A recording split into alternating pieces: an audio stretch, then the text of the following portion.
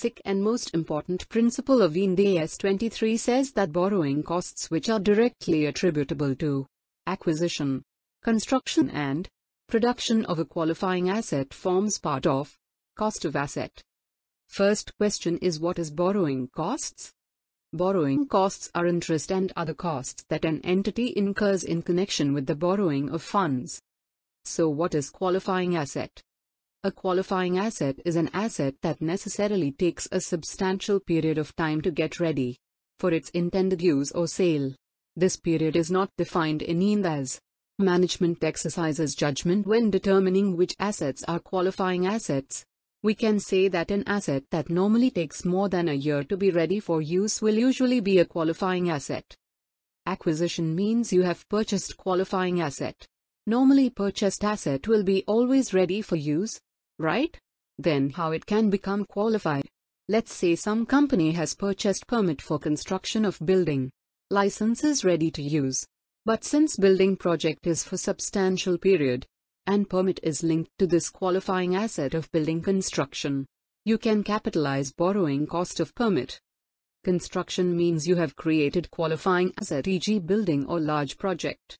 Then, borrowing cost of project can be capitalized. Production means you have produced qualifying asset.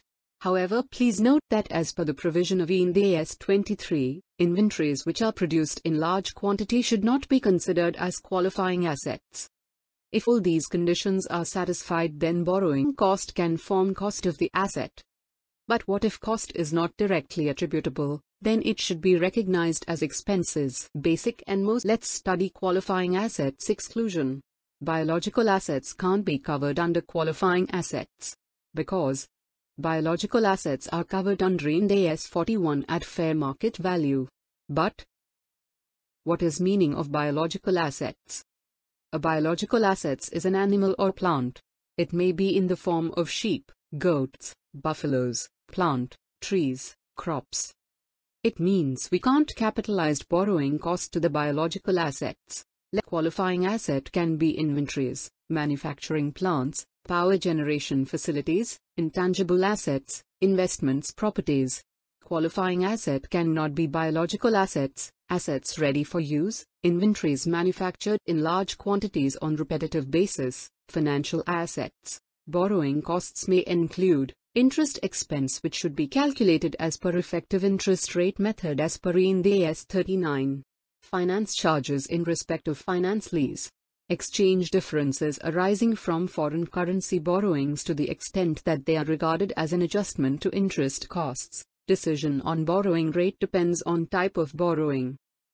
If funds are borrowed specifically for the purpose of obtaining a qualifying asset, actual borrowing cost incurred on that borrowing during the period should be capitalized.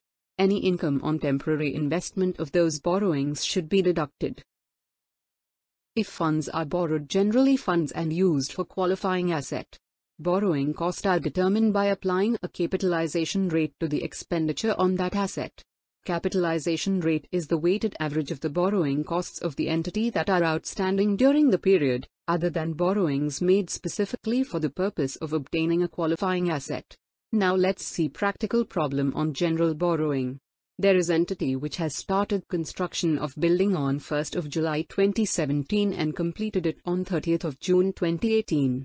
Total cost of construction was 22 lakhs.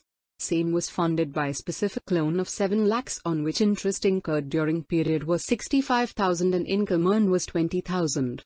Two general loans of 10 lakhs at 12.5% and 15 lakhs at 10% were taken on simple interest on 1st of July 2017. What is amount of borrowing cost to be capitalized? Expenditure pattern we will see in solution. First step is to calculate weighted average period of general borrowing, for which we need to divide expenditure into specific and general borrowing. After which we need to identify period for which period expenditure is outstanding. Then we should calculate weighted average borrowing, which is period into expenditure divided by period of loan till capitalization date. Weighted average borrowing amount is 3,75,000. Expenditure incurred on 1st July and 30th September was out of special borrowing of 7 lakhs. So general borrowing remaining is 1 lakhs for period of 9 months. 1 lakhs into 9 months divided by 12 months is equal to 75,000. Similarly, we derived weighted average borrowing for other two expenditures. Finally, total weighted average borrowing is 3,75,000. Then we should calculate capitalization rate. Capitalization rate is equal to loan 1 into interest rate of loan 1 divided by total loan plus loan 2 into interest rate of loan 2 divided by total loan. Here expenditure amount is irrelevant. Capitalization rate is 11%. Interest to be capitalized is interest on specific loan, which is 65,000, plus interest on general loan, which weighted averaged borrowing calculated earlier, into weighted average capitalization rate, which is 41,250 in this case. We should deduct interest income on investment of borrowing. In this case, borrowing to be capitalized is 86,250.